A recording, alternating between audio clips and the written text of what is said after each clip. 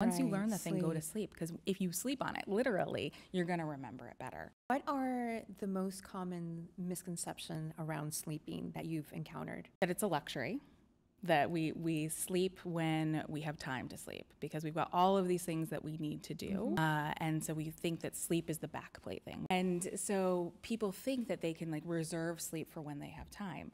But when we're sleeping the way that we should, that's when our memory gets consolidated. I wish I could go back to college and tell myself, don't pull an all-nighter. Once you learn the thing, go to sleep, because if you sleep on it, literally, you're going to remember it better. It's where our immune system gets calibrated. Sleep is how you're going to be your best self in terms of your health.